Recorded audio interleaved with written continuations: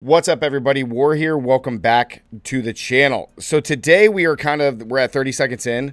So today I kind of want to talk to you guys about the Arbiter of Zir and the Malignant Rings.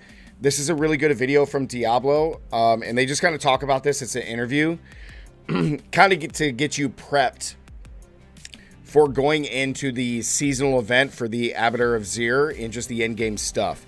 So if you guys don't know that you have the Arbiter of Zir, he is going to be the one that is this big bad dude right here, wherever he's at, right here, this big bad guy. And he is going to be the end game boss, and we're going to be able to fight him nonstop as we continue to grow in power. So he's going to be an end game boss, and you're going to get access to the Tears of the Blood. Okay, this is going to be a unique glyph specifically to the event, if you guys don't know. And this is what is going to allow us to kind of continually raise our power. They said at BlizzCon that the max bonus to this is 200% multiplicative increased damage when you max this out.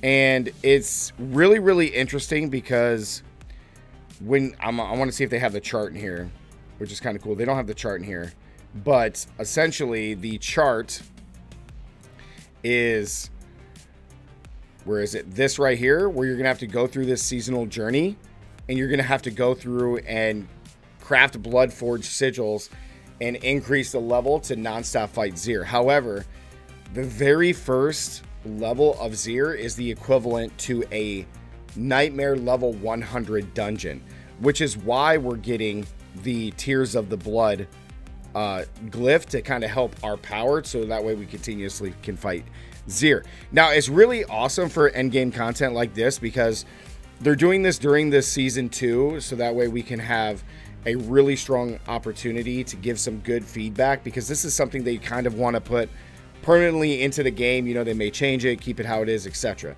But I'm very excited about this. Now, there's a few things that I want to kind of showcase here. So how this is going to work is you're going to complete the seasonal journey. You're going to get a recipe to create the level 1 tier. You're going to craft it and use it, complete the dungeon, and then rinse and repeat as you continue to go up, right? And each time you fight Zir, he's going to get stronger and stronger and stronger.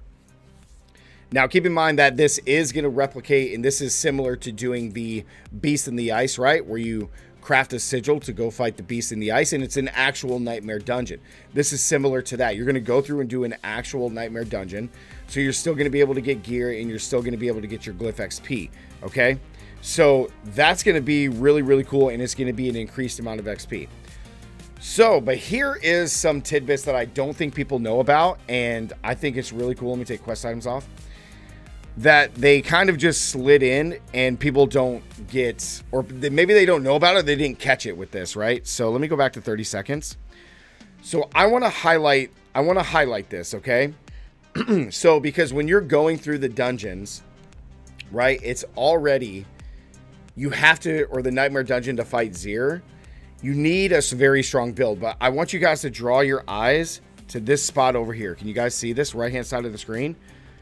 This says slay monsters, and then before the time runs out, to summon a boss for Arbiter of Zir.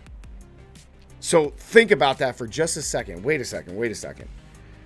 So this isn't just a normal nightmare dungeon where we're going to be able to take our time, fight mob after mob, and not die, you know, because you know, I don't know if you're going to be limited. There's no revives here, so I don't know if you get a certain amount of revives when you're doing the Arbiter, but maybe they took revives away because they put a timer on it, right? And if you guys played Diablo 3, this is exactly what a Greater Rift is.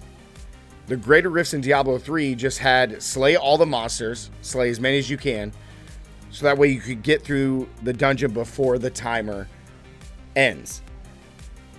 So I don't know about you guys. I could just be speculating here. I want you guys to let me know what you think down in the comments. But this seems awfully like doing greater rifts from Diablo 3. Now, like, if you go in and listen, I don't think they even mention it. Event built into Diablo 4. They're meant to be really challenging for the player. The way it works is it's a complete race against the clock. Yep, race against the clock. As many demons as you can. Fill up that progress bar. Once complete, a boss will spawn. Kill the boss. Do this all before the timer runs out. You will not be able to enter until you complete all it's 7 crazy tiers of your season journey event. But once this task is finished, go ahead and head over to the occultist. A new recipe will be available for a craft all your blood sigils. So you're gonna want to go ahead and craft one, use it, and then you go through and just bigger than normal sigils. So I'm curious just how high it's kind of nuts that they're bringing back greater rifts. To craft a blood forged sigil, 1 tier higher than what you just completed at the occultist. It's kind of nuts. I'm accompanied by Alex Yang. Yeah, it's 100% greater rifts. 100% greater rifts because now it's a race against the clock.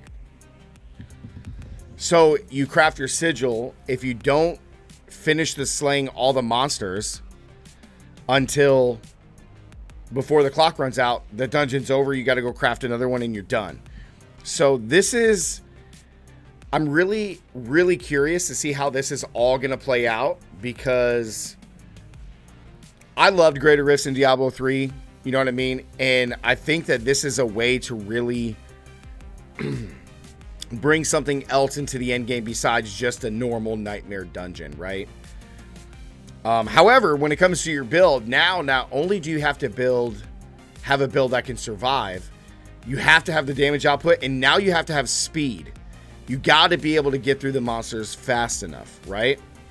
You have to be able to get through the monsters fast enough. And you can see here that he's playing a bar build, and he is so far behind. Like, this is so much time. I mean, it's not that much time, but, like, he's behind the ball here. Game, pinnacle, so it's kind of crazy. Unique rings that harness the power. Yeah, they talk about the malignant rings, but, yeah, so it's kind of interesting that we're getting greater rifts again. So no, it's not a challenge rift. This is the Arbiter of Zir. It says it right here, Arbiter of Zir. So it's kind of cool.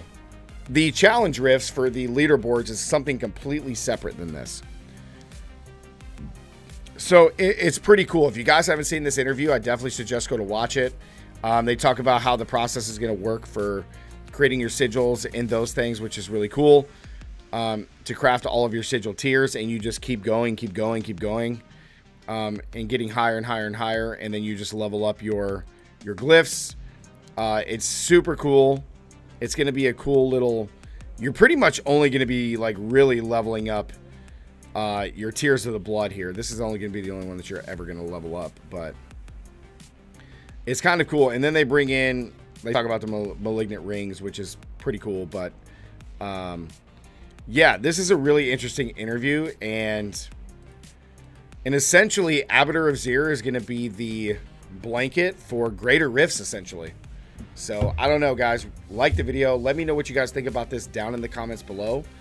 But, yeah, it's basically greater rifts. If you haven't seen this, then I'll link this down in the description. And, yeah, it's pretty cool, man. So, yeah, guys, catch y'all later. See you in the next one. And, as always, stay gaming.